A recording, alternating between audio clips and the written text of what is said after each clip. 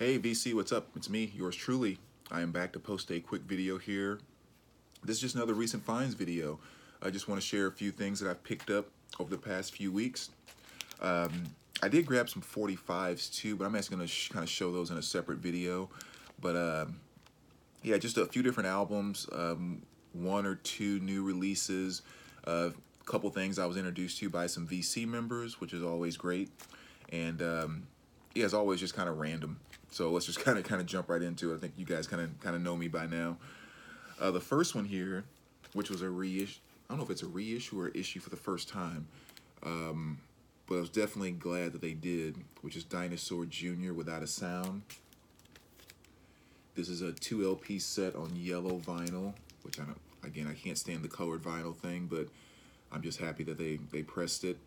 Definitely one of my favorite albums by them.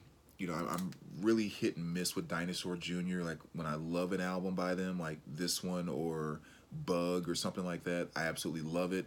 When I can't stand an album by them, I can't stand it. So, again, one of the ones I really like, so I'm glad they did press this. Like I said, 2 LP set on yellow vinyl, and this has my favorite song by them, which is Feel the Pain. That's always been my favorite Dinosaur Jr. song. And I think this came out in what 94, 95-ish, somewhere right up in there. And one of the things I've always loved about that song is it's almost like the perfect song that represents the bridge between what was going on from the new wave stuff of the 80s to what was going on and coming in the 90s. I just think something about that mixture of that three-note groove in the song and just the vocal delivery. It just seems like a song that really represents all the great stuff about the 90s and the 80s all together. So yeah, fantastic album, killer track, and definitely glad that they reissued that. Next here is Diana Ross and the Supremes, Greatest Hits. Just nice little 2 LP set. And this one still had the poster in it too, which was kind of nice. But yeah, just Diana Ross and the Supremes, just some more. I love Motown and all that good stuff.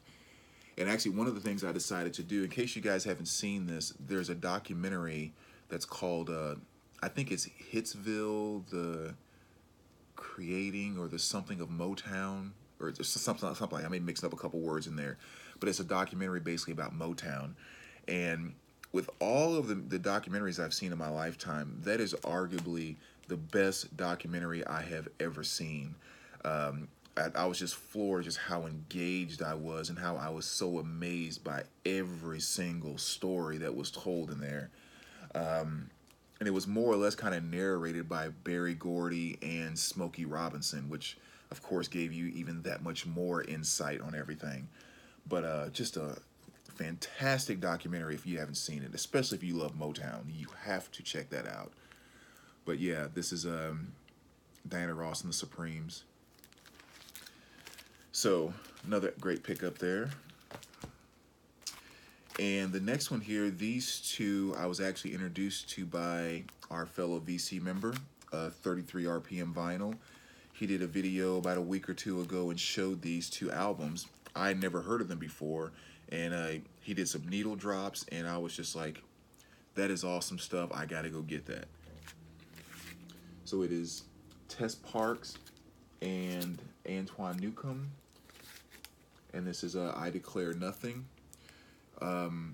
Again, I'd never heard of them before and was just floored when I heard him play a couple clips the other day. So the way I kind of describe it to someone else who hasn't heard it before, it's kind of like, in my mind, it's kind of Mazzy Star going a little bit more psychedelic, if you will. Again, that's the feel that I kind of get from it. But awesome record, awesome album cover too. I think, which is kind of nice.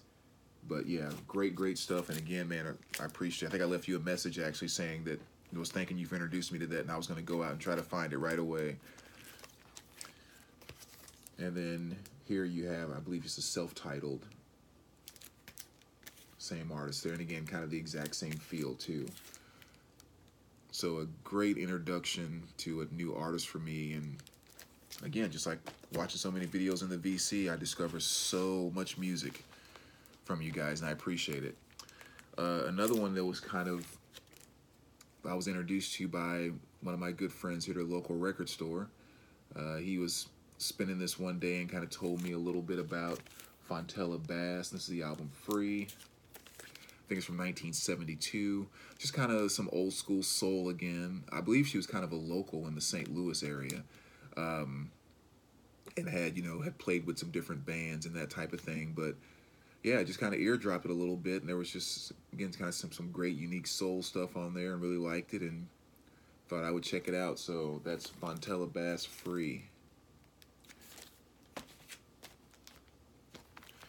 Next here, we have a Japanese pressing, which is the Motels, and this is All for One. Of course, this album has their big hit on there, which is Only the Lonely. I actually didn't realize I didn't have a copy of this album. I bought a 45 a few weeks ago, like, a little 99-cent 45, and Only the Lonely was the A side, and the B side was Changes or something like that. But it was basically a song where she was kind of singing like a very old vocal jazz type of thing. It wasn't 80s anything. And I just remember listening to that thinking like, wow, her voice is like a lot more amazing than you realize, because you kind of lump them into the whole just 80s pop new wave category. And so that made me kind of think I need to go out and get this album. And yeah, I mean, just great stuff as always. I have a few of their other albums, but for whatever reason just did not have this one, which again has probably their biggest hit, which is Only the Lonely. But there's also another interesting song on here, which is called He Hit Me. And it felt like something. I forgot the end of it. And the Obi's kind of actually covering up the end of the title there. But the song's called He Hit Me, which I thought was kind of strange, because I was just sitting there listening to the album, just kind of checking it out. And all of a sudden you hear her singing about how basically she's discovered that this guy really, really likes her because he started hitting her. Just really kind of darkish, if you will. But yeah, great album. Definitely one that I think every 80s fan should have. And I do believe that this is you can correct me if I'm wrong, but this is either the Japanese or UK cover or something like that, because I think the American release actually had this on the cover with a black outline. So that's kind of a different cover there. But nice shot of her. Really cool band. Then you have the Strange Names. And this is Data. And another kind of strange band. Definitely some good stuff, though. I mean, again, it's always kind of hard to describe bands sometimes, especially when you don't have like the editing stuff to do, needle drops and everything. But the way I describe this band is that they vocally, not musically, vocally, they kind of sound like M83, but with less dream popish, type of floating feel, but more almost trying to be like early 80s R&B type of vocal. And then the music's kind of the same way. It's kind of electronic, beats and things like that, but not up-tempo dance type of stuff, but more old school, or with like 80s R&B-ish type of feel. I don't know, again, really hard to describe, but check out a couple of tracks and see what you think.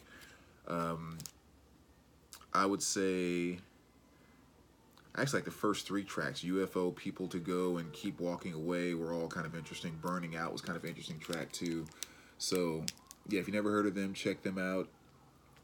You probably just either completely hate it or kind of find something neat in it. Probably not much in between though. Best of Maurice, pretty self-explanatory there. Really cool 2 LP set. Of course, this has my favorite song by him, which is Every Day Is Like Sunday, and a lot of his other great stuff too. So nice 2 LP set there. And then the last 2, little addition to the, I guess, kind of old school hip hop. I mean, this is definitely 90s. E40 in a Major Way. And my favorite album by E40 was his debut, which was The Mailman. I so wish they would put that on vinyl. That album is But this is definitely a good one too. I think this was his follow-up to that, in a major way. You know, definitely some great tracks on here. You have stuff like, you know, the Bubble, One Love, FedEx, and Dusted and Disgusted. That's another track he did on here, which actually he did with Tupac. But kind of his claim to fame, E40, was like in his rapping style, was how fast that he could rap. But not only was he fast, but the way that he could so precisely enunciate every word while he was rapping that fast.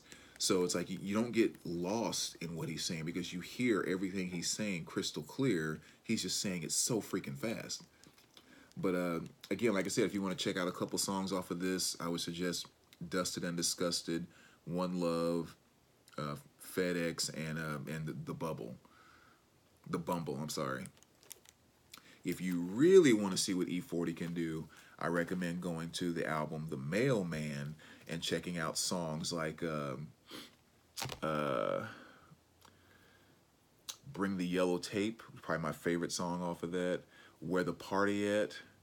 Yeah, I mean, that whole album is awesome. I just so wish they'd press it on vinyl. But moving right along, the very last one here. You guys know I've been working on a lot of Uriah Heep stuff and still trying to pull that in. And this is Uriah Heep Live. Another fantastic live album here. Nice to find this one too. I think I found it for like $5 or $6 or something like that. But you know, you tend to see these everywhere. It's just you rarely see them without a ton of ringware all over this black cover. So I was really excited when I actually found a pretty clean copy, which was nice. So anyway, there you go, VC. Like I said, this was kind of short and sweet, just a few recent finds. As always, let me know what you think, and we will talk to you guys soon. All right, take care, guys.